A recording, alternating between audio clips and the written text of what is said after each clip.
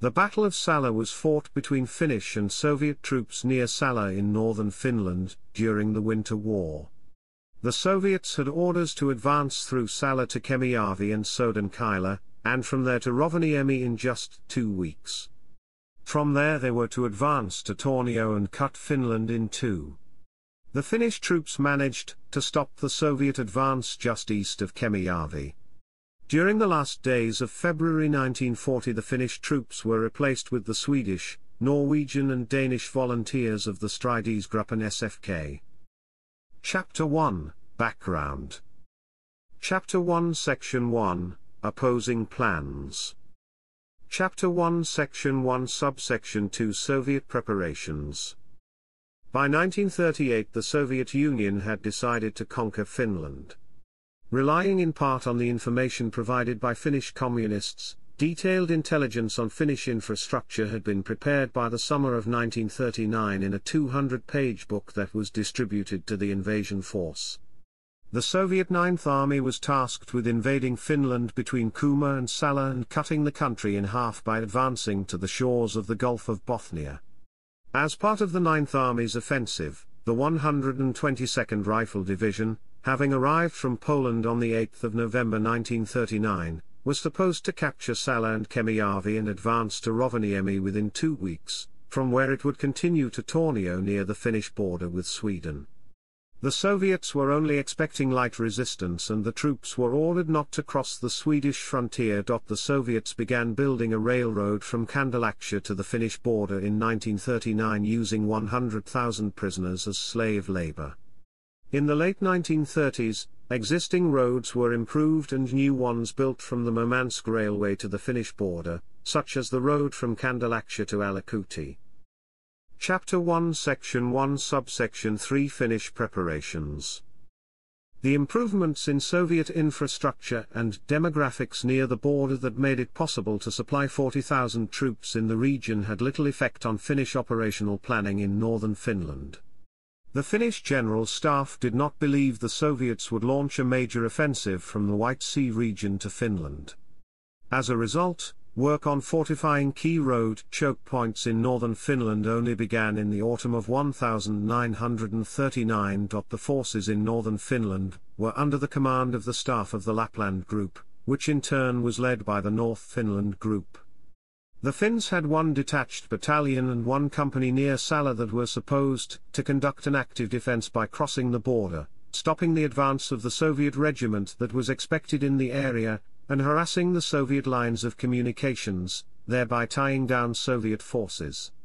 The Finnish General Staff considered the force insufficient for even this mission, but could not spare any more troops from the more important Karelian Isthmus. As Finland undertook a general mobilization in October 1939, the troops had time to take stock of the situation and came to the conclusion that even limited offensive operations across the border were beyond their capabilities and afterwards only defensive and delaying operations were practiced in training. A Finnish intelligence estimate on the 15th of October placed 1 Soviet division in the Murmansk-Kandalaksha area. The Finns expected a larger Soviet force concentration in the future. On the 30th of November, the Soviets had 4 divisions in the area. Chapter 1 Section 2, Military Geography. Southern Lapland is 80% covered by forests or swamps. The geography is dominated by forest-covered fells that surround large swamps and lakes. In December 1939 the lakes and swamps were not yet sufficiently frozen over to support motor vehicle movement, but this became irrelevant as the winter progressed and the temperature dropped to -40 degrees, which also made military operations more difficult. Movement outside roads was thus impossible for large military formations. Only 1 road existed from the Soviet border to Salla. The road network was better developed west of it, with numerous small roads to support lateral movements, and the encirclement of defending forces. Chapter 2, Order of Battle. Chapter 2 Section 1, Finland. There were only a few Finnish troops in the area at the start of the war. The 17th Separate Battalion or the Salla Battalion was mobilized before the war. Its main components came from a company of the Frontier Guard. From the 11th of December 1939 onward the Finnish troops were part of the Lapland Group, which was commanded by Major General Kurt-Martti Wallenius. After the 5th of December infantry, artillery, mortar and anti-tank units were to reinforce the defenders. The total number of Finnish forces in the area was circa 3,500. Chapter 2 Section 2, Soviet Union. The Soviets attacked with 122nd Rifle Division. The stalling of the offensive forced the Soviets to reinforce it in late December 1939 with the 88th Rifle Division. Chapter 3, The Battle.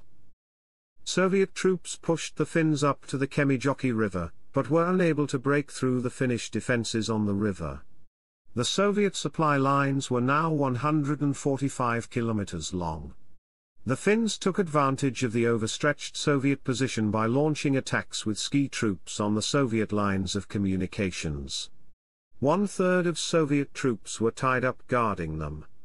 On January 13, the Soviet 9th Army ordered the 122nd Division to retreat to the Kemijärvi village.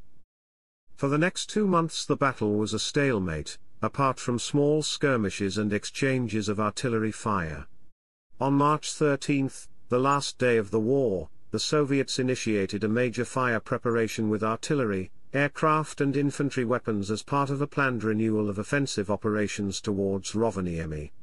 The Scandinavian volunteers suffered their most casualty-intensive day of the war, with 10 killed and 30 wounded. Overall, Finnish casualties were 1,100 men, including 650 dead or missing. Scandinavian volunteer casualties were 33 dead, 50 wounded and 130 frostbitten. Soviet losses are estimated at 4,000.